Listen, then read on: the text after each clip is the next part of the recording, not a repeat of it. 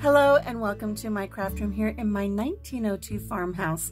My name is Alicia with Country Mama Musings, and today we're getting together to work on block 61 of our Heirloom Afghan crochet along, and this block is called the rib stitch.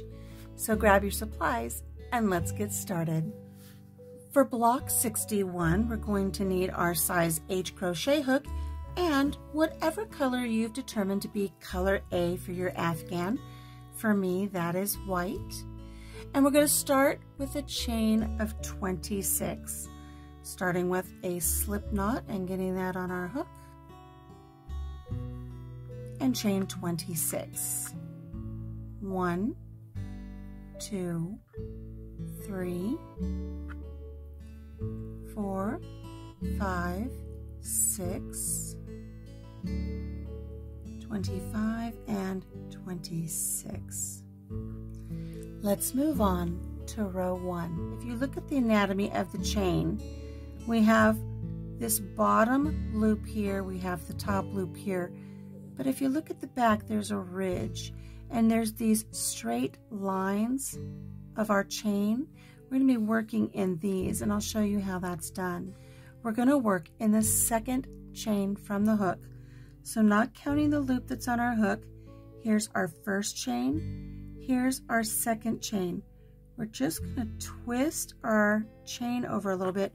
We're going to locate this straight up and down little bit of yarn right there.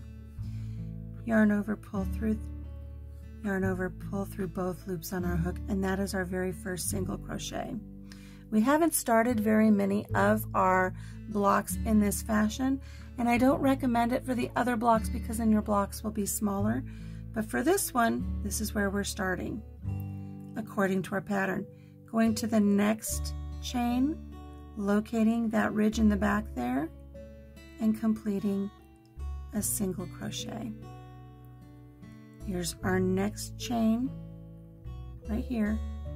Rotating it over, and you can see that little bump right there.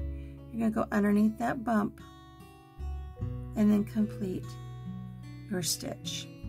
One more time, going to our next chain. When you roll it over, you see this bump right here. Placing your hook, you can use the aid of your thumbnail if you need to. Go underneath and grab your yarn, pull it back through. Whoops.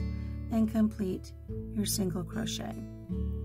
You're going to continue all the way down your series of chains here, completing your single crochets.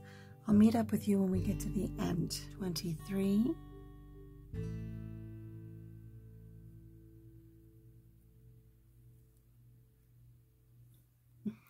being a little tricky there. Take your time. 24. Whoops, boy, I'm just messing up here, aren't I? And right here's our very last chain, and here's our very last little bump. We're going to go underneath here. This makes single crochet number 25. So when you complete row 1 of this block, the rib stitch, we're going to have 25 single crochet. Let's move on to row 2. For row 2, we're going to chain 1 and turn our work. We're going to place a single crochet in the back loop of each stitch across. So when we look at the top of our stitch here, we've got these 2 loops. And normally when we do a block, I tell you, always make sure you get both loops on your hook. Not in this case. For this block, we're only working in the back loops. Now, according to our pattern, it says in each stitch across, so it does not say in the next single crochet. It just says in each stitch across. Here is our last single crochet right here.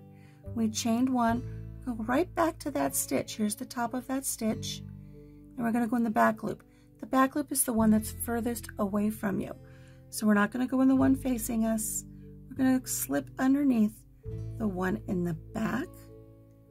Yarn over and pull through, yarn over, pull through both loops on our hook, completing that single crochet, and that's going to make the front of the stitch pop out.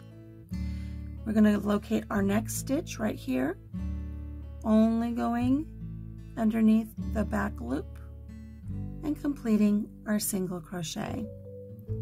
Locating our next stitch, going just to the back loop and completing our single crochet. You're going to want to have 25 single crochet when you get to the end of row 2. I'm going to continue with my single crochets and I will meet up with you there. 23,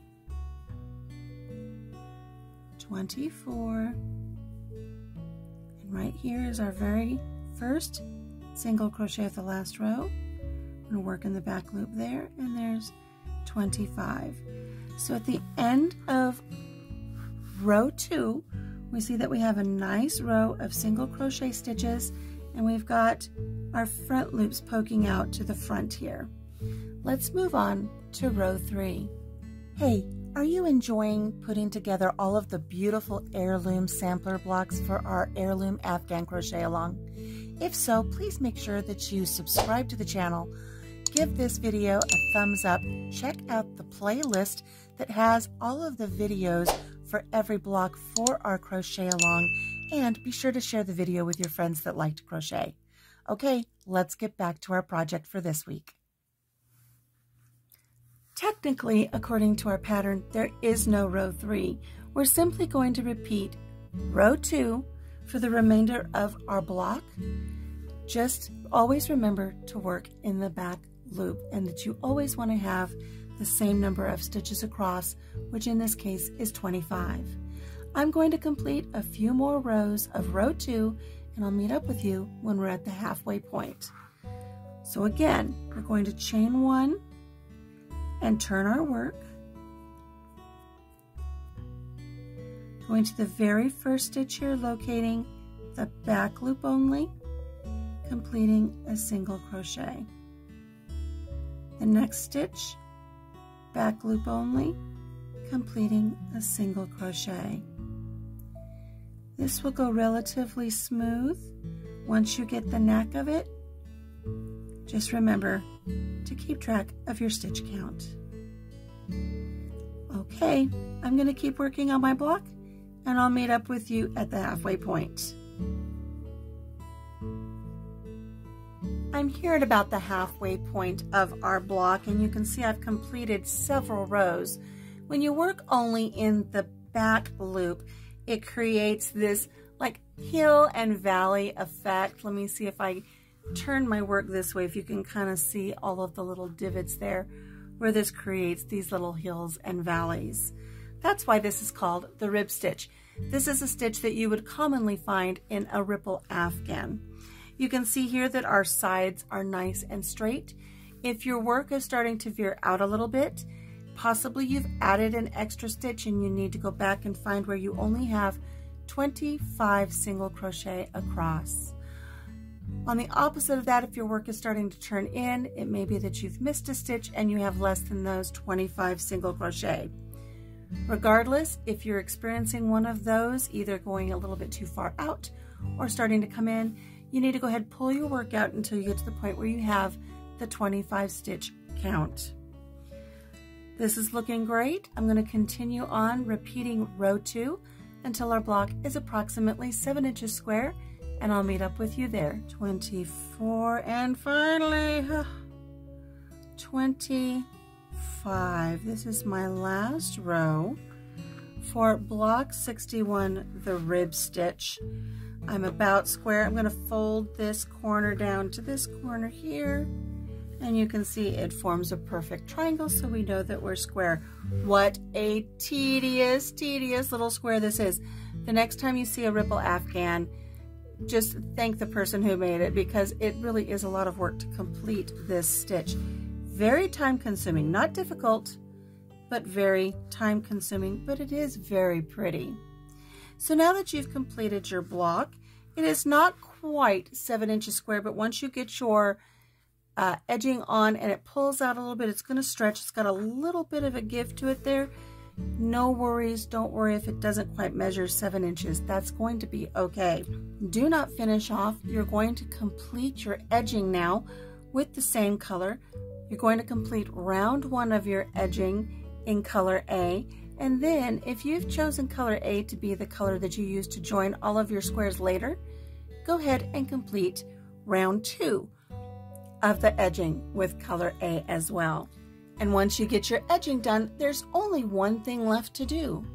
Go ahead and get yourself a tag and mark this block as block 61, the rib stitch, and go ahead and set this aside with your other blocks until we're ready to put our Afghan together.